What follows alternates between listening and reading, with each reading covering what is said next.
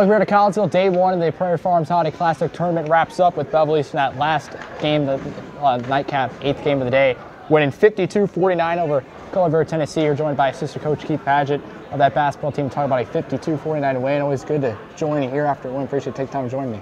It's always nice to see you, yes. Stephen, but it's nice to see you more after yes. a win. So. Yes, you know, it's a pretty late game. Obviously, being the last game, it's almost 11 o'clock. Has this been the latest you left the gym? No, we've had some other late nights, but this is a pretty late one. So. Late one, yeah. And you guys get that 3-point win. Obviously, you guys led for a good majority of the game after the start of the second quarter up to the third quarter, even deep in the fourth quarter. But things kind of fell away at the end. What was your thoughts on that one? You know, we got down towards the end, and we're inexperienced a little bit in those situations. So, you know, we had got some learning to do, but I think we learned some lessons. It's nice to learn the lessons and still come out on top. One of those biggest things I really saw that really put the Dragons back in the game was rebounding. They had a lot of offensive rebounds, and the reason why they put two big guys in Elijah Lucier and number 24, Caleb Davis, two tall guys, 6'9", 6'10", respectfully. How do you really guard those two down low and box down and get a rebound?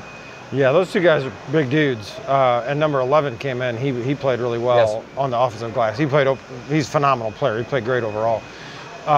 Definitely something we got to focus on, like rotating and who rebounds, you know, when somebody slides off to help somebody else.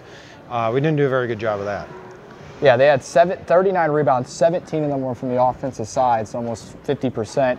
You look at you guys ended up having leading scorer in Tallahassee with 13, Jalen Coleman with 12. I mean, Jalen, you know, last game at Althoff, he comes in at point guard to run, starting point guard after Clear Waller's out. He comes in, I think he had 5 points in the game against Althoff. Now this game, he explodes for double figures. He was knocking down some shots. He was. He hit the first 2 threes. He's not afraid at all. The kid has no fear in him. He's fantastic. I mean, he played really well in that first half. He gave us a big lift, as did Chris Jenkins. Yes. Chris Jenkins off the bench tonight was really good. Good minutes, hit some big shots, big 3 in that first half. He played really well. So far this season, Christian's played good defense, but he also, when he can find that shot, he's really good on the court. He's a great shooter. I've had him for the last couple of years on JV, and man, I've seen him just light the place up, and he's capable of doing that. And tonight you saw what he could do, what he did on the fast break layup.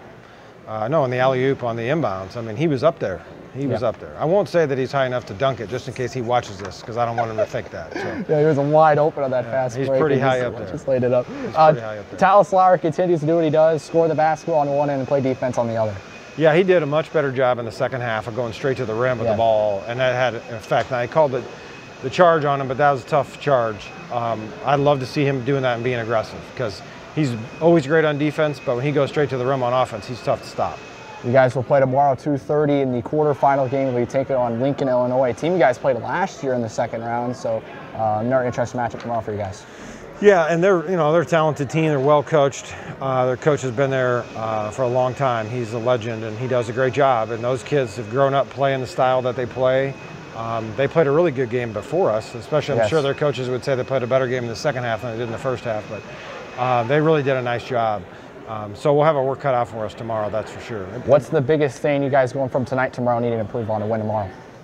I'd say rebounding is going to be a big thing. Executing on offense is also going to be something big tomorrow, because Lincoln it makes you execute your half-court offense. So if we can do that, I think we should be in good shape. Well, Coach, appreciate taking time to join me as always. I'll see you tomorrow. Hopefully see you tomorrow after another win. I like it. I like it.